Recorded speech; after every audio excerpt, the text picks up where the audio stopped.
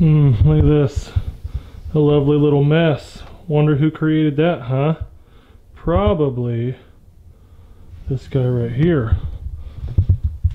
Get out of there! Yeah, I got you, didn't I, dude? Scared the you-know-what right out of him.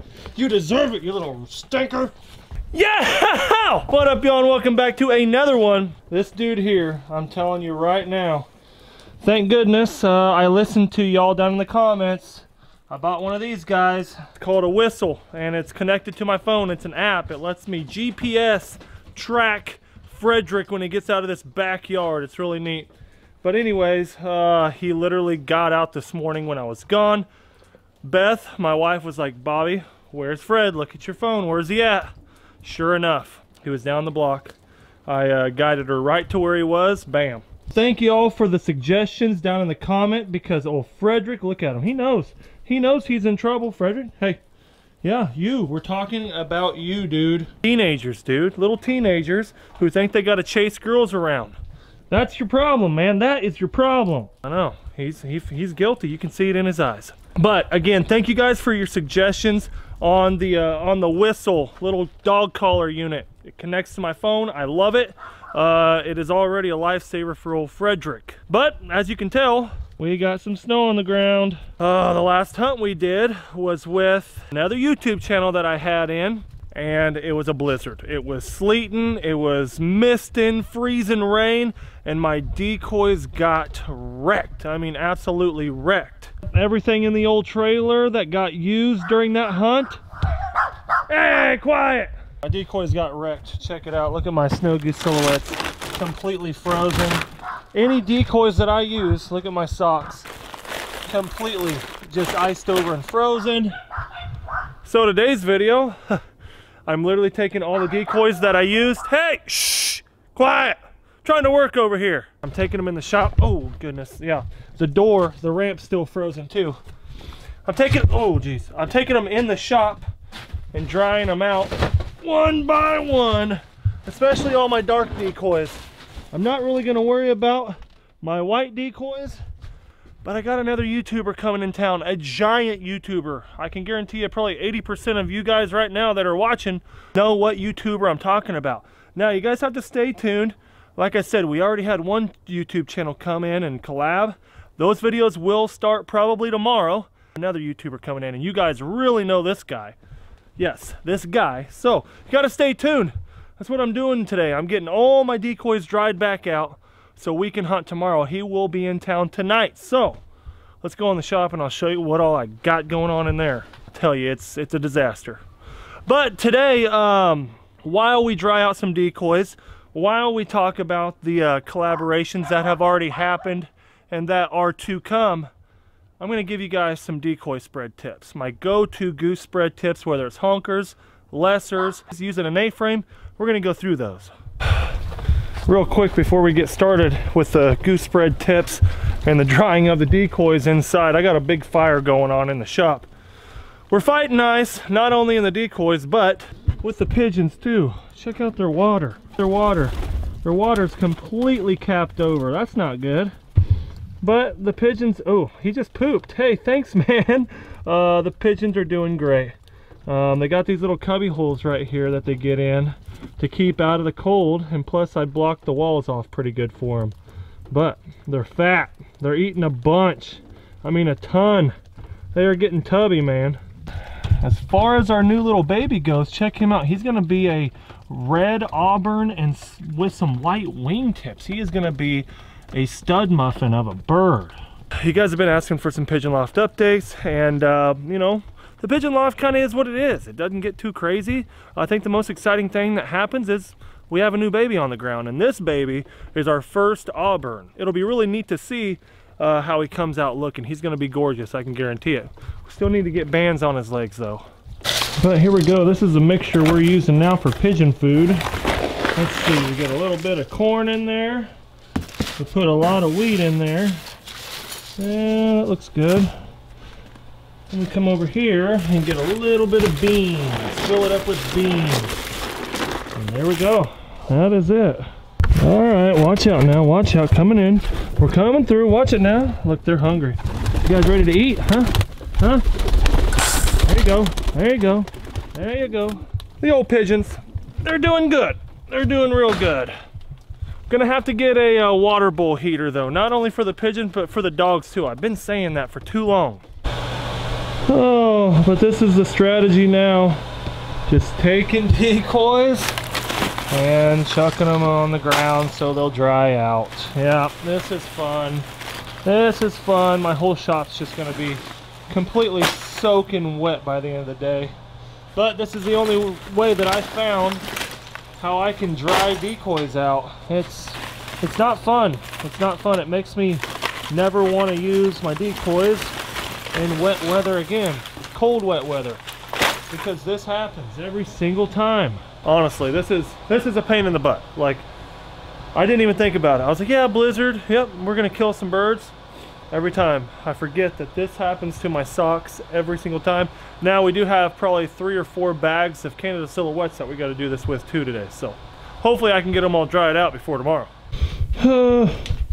Well, we added to it. We got all the Canada socks out here now. We got 2 bags of silos is all that's needed. That's the only 2 bags, thank goodness, that I used of my Canada silhouettes. So no, I'd say we got a good, I don't know, 40 dozen maybe, 30 dozen decoys here. 30, 40 dozen that we have to thaw out. There's another probably 20, 30 dozen out in the trailer. Actually another 50 dozen probably that needs to be thawed out, but these are the ones that we really need today. So what we're gonna do today is we're going to sit down and I'm gonna give you guys, like I said, my go-to tips for goose spreads, my go-to spreads. I actually got this idea from one of y'all yesterday, and down in the comment section you were like, Bob, I'm struggling with new ideas for my goose spread. Can you please give me your top tips, your top spreads, your best ideas on a whiteboard, which I have a big white piece of paper, a few of them, but we're gonna get it done today and I'm gonna give you guys my go-to spreads. So first off, we're gonna start with the main ones that a lot of you guys hunt, and that is the honkers. This is gonna be a field decoy spread for honkers. Now, let's say the wind is coming this way to our backs. We're looking this way. Let's say we're out of the spread in a laydown blind. I'm sorry, in a A-frame blind right here. Wind again is this way, so the birds are gonna be coming in like this to us. Now, this hole here, everything behind us here could be a tree row or a fence line or whatever. But out here is where we're going to put our decoy spread, right? Now, before we get into it, guys, there's a big difference in how I set a honker spread and a lesser spread. You know what I mean? There's a big difference how I set a lesser spread and a snow goose spread. You know what I mean? But for honkers, first and foremost, always try to have the wind at your back. You want them birds to be coming up in your face like this. For most honkers, what I'm going to do is I'm going to set a mild horseshoe. That is what I love to do on bigger birds. Now, a lot of times, these edges, like this edge here and this edge here, these corners are going to be a lot thicker than what's going to be in the middle of us, in front of us. So these are going to be real thick, real thick, real thick. It's going to loosen up in here a lot. So this is where we're going to want them to land. This side's thick, basically because we want to use it as a channel. To channel them big honkers right up in there to land right here, the kill hole. Now, it doesn't matter how many decoys you have for that spread, whether you have 5 dozen or 25 dozen, that spread right there is what I've always used for honkers. Now, again, it doesn't matter what type of blind you're in, whether it's, you know, lay down blinds, it doesn't matter. But this spread here, I have got it done the most with. I mean, even for lessers and cacklers, that spread for a lot of years got it done. A lot of times, back in the day, this was just a full body spread, full body situation. But now, that spread will get it done for anything. You can use, you know, regular Canada Goose silhouettes and do that spread right there and kill them all day. The honkers. Now, lessers. Let's do a lesser spread with us also sitting out of the spread, at the back of the spread. This is my go-to small geese, lessers, cacklers, out of the spread. You know what I'm saying? Laying out of the spread, not laying in the decoys. I stress that because sometimes you can get away with laying in the decoys. You have to have some tricks up your sleeve for that. If you guys want me to do a video on how to land the decoys correctly. There's some ghillie blankets out there. There's some lay down chairs out there. There is some tricks that allow you to lay in the decoys better, like underneath socks. You all see me do it in white. But we're gonna do as if we were in lay down blinds and or A-frames out of the spread, because that is what most people do. So on this one, my lesser, so this is for lessers and cacklers. Same thing, pretty much. You know what I'm saying? My R is not a good R there. I'm not the best writer, so don't mind me. A lot of times I'm gonna do this, guys. Big oval with a little, maybe a little peninsula here. Now, mind you, this is the shape of the spread, and a lot of times we're going to be in an A-frame right behind it. So this distance right here is always going to be no less than 10 to 15 yards. You never want to be closer than 10 to 15 yards to your spread if you're laying out of it, if you're sitting out of it, you know what I mean? Now again, the wind is at our back going this way, but lessers, this is going to be just bunched up real thick, real thick. Now on this end and on this end, a lot of you guys have seen in the videos, I always thicken it up yet again. I like to thicken up each side really thick, and then again loosen it up in here a little bit to give them a landing spot. Now this little peninsula, I usually take my silhouettes and I just make a peninsula going out. So it gives them this side as an option or this side as an option. But again, the big body of the spread is gonna be a big oval and it's gonna be pretty tight. You don't need 5 foot between the decoys. Lessers, especially when it gets cold, they sit really tight. In a circle, in an oval, it's just really tight. But I like to do an oval because we can get it really wide. You know what I mean? Really, really, really wide. That way when they're coming at you into the wind like this, they got a bunch to look at. And when I set my spread like this, those Mojo goose flags, I'll just spread them out through the spread, left to right, like so. Just brrr. And with, again, the spread being wide and then some motion through it, you can just see their heads working back and forth as they're coming to that wide spread. You know what I mean? So again, lessers, they sit tight in the fields. They're not like honkers. They're small birds. They sit really tight. So having family groups and all this stuff, I don't do that with lessers. You want your spread tight and wide. Remember, always try to put the wind at your back. If you can't, you can side wind them. And if you have to side wind, it is a little different spread, that's for sure. If you guys want to see that on another video, we can do it. But today I just want to attack this style of hunting with different species. Now, I'm not gonna lie, guys, my lesser spreads, I do silhouettes and I do socks mixed through, and I have to say on my lesser spreads, they're gonna be between 50 to probably 70 dozen decoys. Yes, it seems like a bunch. But for lessers, it's necessary. You have to have a massive spread. It's gotta be nice and tight, and it's gotta be thick to intrigue all them eyes, because lessers come in big groups. I mean, you can have a group of 100, 200, 300 pretty darn easily. Look, Fred's like, I'm out of here. I'm done.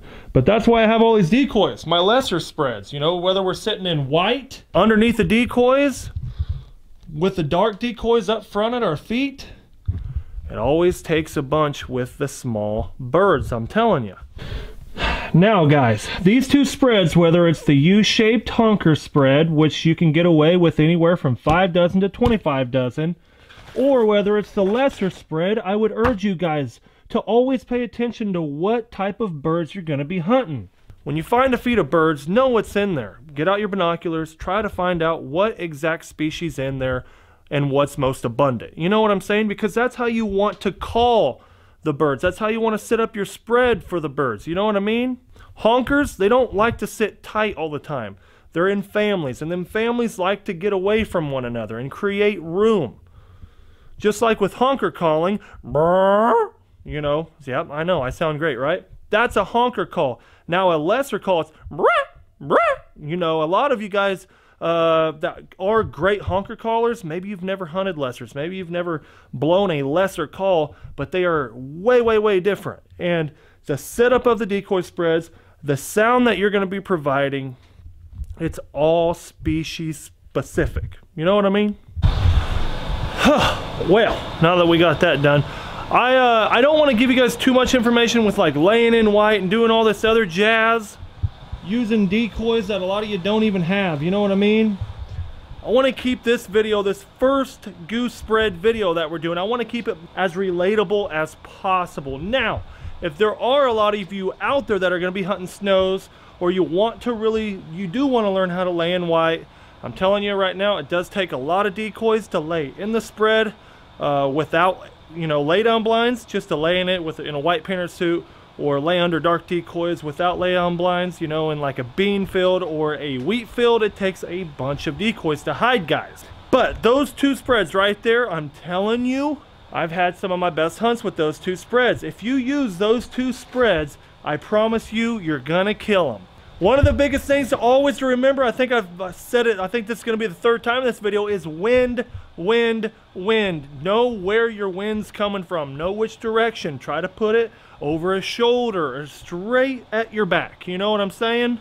Knowing that will provide birds to give it up the best that they can. You know what I mean? If that makes any sense. Having the wind at your back is going to allow birds to decoy the best for you to have the best shot possible. Geese, ducks, pigeons, birds in general, they all land into the wind, y'all. It's vital to always keep that in mind. Every single morning you're setting up your spread. Always know the wind, know if the wind's gonna move, and if it is gonna move, be prepared for that, because you're gonna have to adjust the spread. But look at this guy. He's just made himself right at home here. He's got a fire, he's got his decoys. What else could a dog want? Brad, what are you doing, man, huh? He says, Dad, leave me alone, I was warm right there. Buddy, you're just a sweet dude. I'm so proud of you. Look at him. Look at that face. How can't you just love that sweet face? Look at that guy right there. Hi, Freddie Rico. Hi, buddy. Well, just got done editing this video up. I really hope you guys enjoyed this one. If you did, drop a comment down below and let me know what else you guys want me to do for you. What other spreads? Maybe some duck floater spreads on water, right? Maybe some white decoy spreads on how to lay in white painter suits. You guys got to drop the comments down below. You guys have to let me know, y'all. But if you haven't subscribed, please do so, and hit that little notification bell down there, because it will notify you when your boy uploads right on your mobile device, y'all. Be sure to check out everything at duxwaterfowl.com, because every time you guys pick up something, you guys know the drill, you guys know it. It goes directly to helping me bring you guys more of these videos. But please, guys, let me know what you guys want to see, whether it's a certain hunt, maybe some rabbit hunting, maybe some squirrel hunting, maybe some coyote trapping and hunting, and maybe just some more goose spread ideas and tip videos. Please let me know down below, because I want to crank them out during this Christmas break. I hope you all have a lovely holiday season coming at you here. Merry Christmas to y'all, but we will see y'all on the next one. Peace!